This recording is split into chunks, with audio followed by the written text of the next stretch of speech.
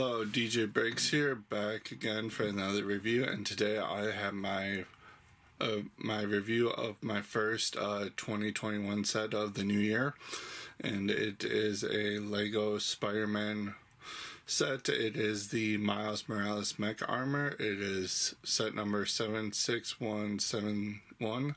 Recommended building ages is 7 and up, and it comes with 125 pieces, and it retails for $10 in the United States. And let's not waste any time. Let's get into the set and see how it stacks up, starting with the minifigures. So looking at the Miles Morales figure, it is exclusive to the set, and I like to call it the What's Up Danger suit, because it is very reminiscent of what Miles had in the Into the Spider-Verse movie. His accessory there is a little thing that you can attach the webs to, and you have this giant web contraption from all the web blast pieces that you can attach to Miles here, or you can attach to the larger mech, which we'll see in a second. But putting that aside, we can take a look at the torso, and it is a very nice torso. It's got a little hoodie printed over his normal suit. You can see it there. And then back of the suit has the back of the jacket, but it has this Miles Spider logo, which not a huge fan of, just because superheroes don't usually wear their own merch. And then another cool thing is he has dual molded legs to represent the shorts and the bottom half of his suit, and that's done in the dark gray and black. It's typically not shown in any sets really, and not any cheap one, so it's a cheap way to get that. And then the coup de grace of this figure is the new hood piece. It's pretty much the Lloyd one from the Ninjago movie, except for they got rid of where the hair is, and it just fits over the minifigure head like that, and it's way more better than the basic hood piece. And then taking that off, you get a closer look at his head printing, and there's the back, and that is also a new head print for 2021. But that does it for the Miles figure. So taking a look at the actual mech itself, build wise, it's very similar to last year's mechs. If you've built any of those, you should be familiar. And it's got several of the same techniques, several of the same posability. The build I will comment on is very tedious, because you do effectively have to build multiple sections of this build twice, and they do let you build it exactly as the same, but as it goes, pretty straightforward. But going into this set a little further, you do have the minifigure cockpit here, which does have this pentagon piece, and this is printed, and it's pretty much Miles' front of his spider suit, just mechanized.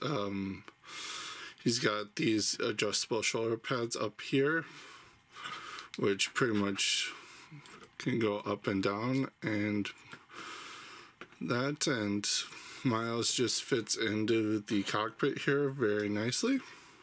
You don't even have to take anything off, and he fits in there nicely and snugly. Not really protected on the sides there, but that is par for the course with these. The hands are very before I get into the hands, these, you do get all the web pieces here incorporated into this mech build, and they are in this like frosty trans blue.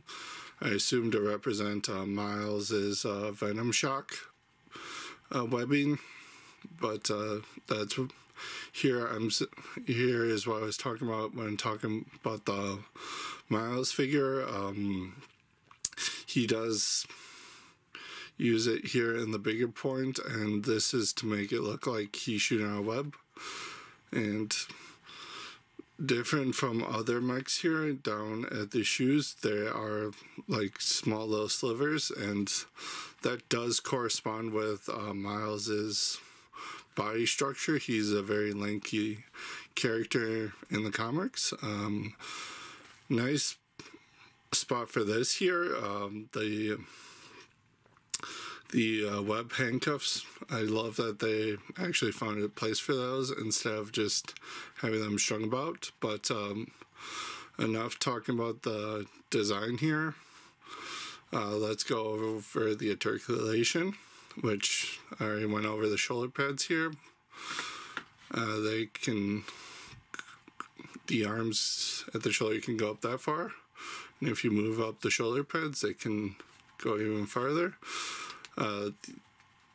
You got a ball joint at the shoulder area, and it can move all around. You got wrist articulation here, and you got opposable fingers on both sides. This side is rather limited if you have the web piece attached, but you can get the middle finger in and the thumb like that to make it look like he's actually flipping out, which is nice.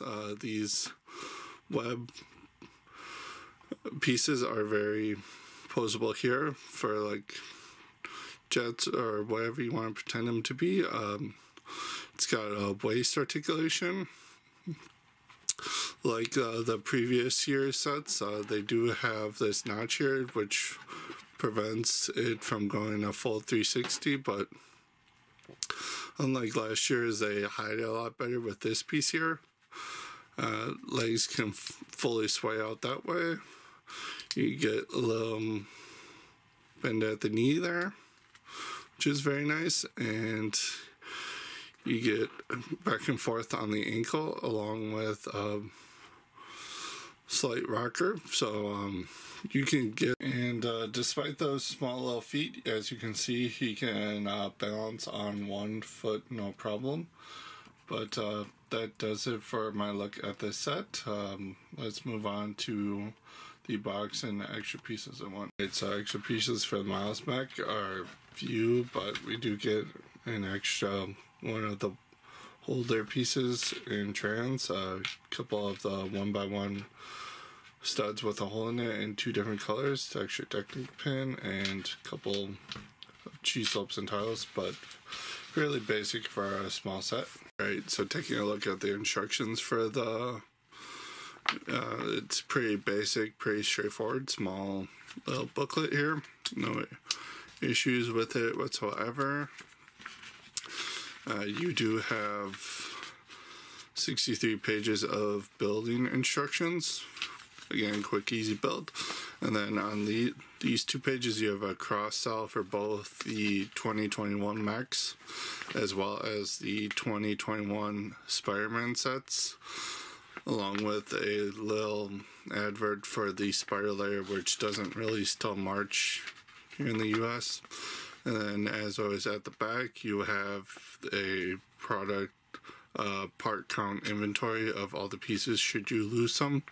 And then on the back, we have the typical win page with a pirate showing it. Okay, looking at the box for the Miles Morales Mech Armor, you can see that it is smaller than the previous year's box for these types of sets, and I will bring the Iron Man one in here just for scale reference. You can see that it's the same amount of thickness, but it's just a little bit squatter. But going into details, you got the specs on the side there. You got a nice product shot of the set in action. You got the minifigure call out down there. Side of the set, you have a nice Spider-Man promotional image. At top of the box, you have Miles supporting the actual size reference, and then back of the box, as always, has a different pose of the set, showing off different things you can do with it. And it is noted that this is a punch out type of. My final thoughts on the set: the mech build is pretty repetitive by nature and gets the job done. It's very playable. It's very posable. I do think they did a great job of fixing some of the flaws of the first wave of these sets and how unique it is to the character of Miles Morales. I do love the trans blue web pieces and that, which are exclusive to the set in that color, and I do like how they use pretty much all of them into the build. And minifigure wise, I like this nice new version of Spider-Man. It's very unique. It's, I imagine, going to stay exclusive to the set. Small minor nitpick is the logo on the back of that torso there. That's my only issue with it. Quality wise, I have no issues.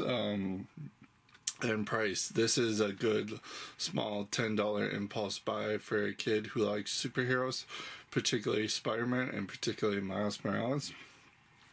I do feel like you get your money's worth for buying it at full price, but it is a really good set. So all in all, I'd have to give this set a 9.5 out of 10, and that'll do it for this